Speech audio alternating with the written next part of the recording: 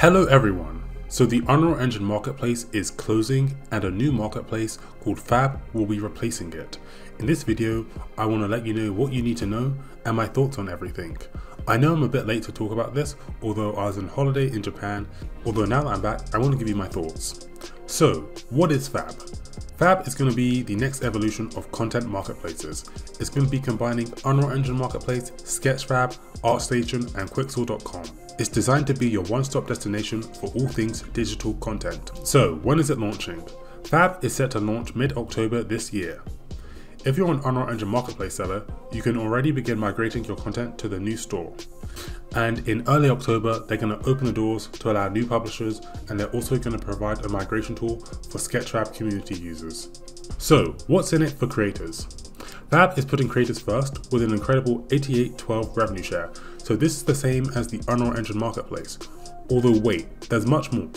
From its launch until the end of 2024, publishers will earn 100% revenue share on sales of FAB standard licensed products.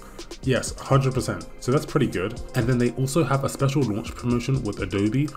Publishers who list a FAB licensed product or buyers who make a minimum purchase of $25 will be eligible for a free 6-month subscription to Adobe Substance Painter and Modeler.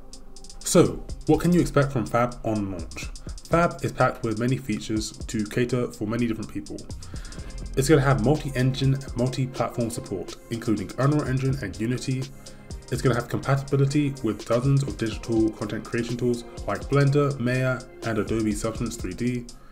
It will have a wide variety of asset types from 3D models to audio files and plugins. It will have Unreal Engine and Unreal Engine for Fortnite integrations for seamless asset importing.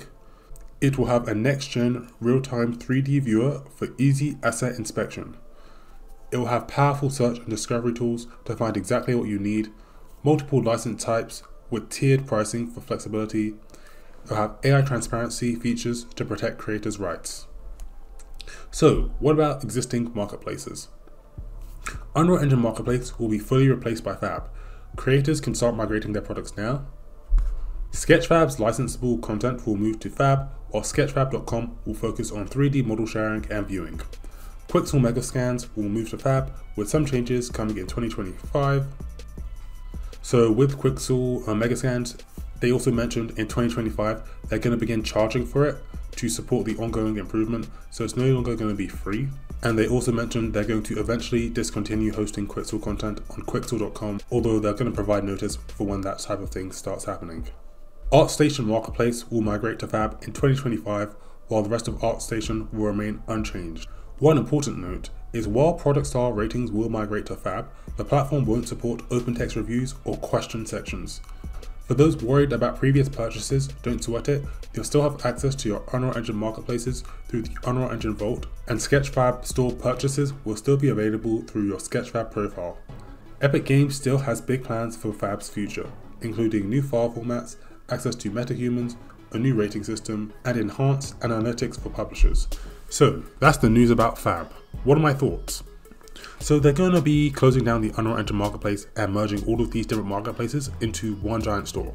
I'm actually not sure if this is the best idea because it could be kind of confusing, so I hope they execute this pretty well, because now we're all going to have to use this one platform, and if it's kind of weird or got issues, then I think I'd kind of prefer if things were separate, but I guess we're going to have to wait and see how it's done.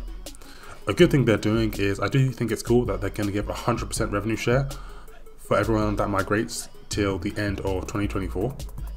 I think having one store to support many different engines can be a good thing. Again, I just want to see how it's executed. I think the loss of open text reviews and question sections is a bit silly. I don't know why Epic Games likes to remove reviews, so you're not going to really be able to have written text reviews or ask questions. The planned shift to Quixel Megascans to a paid model might disappoint some. I've not really used Quixel Megascans that much, although I do know it can be very helpful for creating 3D worlds. They mentioned developers will get some analytical tools, which will be pretty good because on the Unreal Engine Marketplace, you can't really view anything about how many people have viewed your product or anything, which I think is kind of frustrating. And then also I hope they have a better store for searching and browsing through the different assets, because with the Unreal Engine Marketplace you can't really I've compared it to like the Unity marketplace, and the Unity marketplace seems a lot more like easier to find specific things compared to the Unreal Engine marketplace. So I'm hoping we'll get things like we can filter by reviews and that type of thing, although we'll have to wait and see.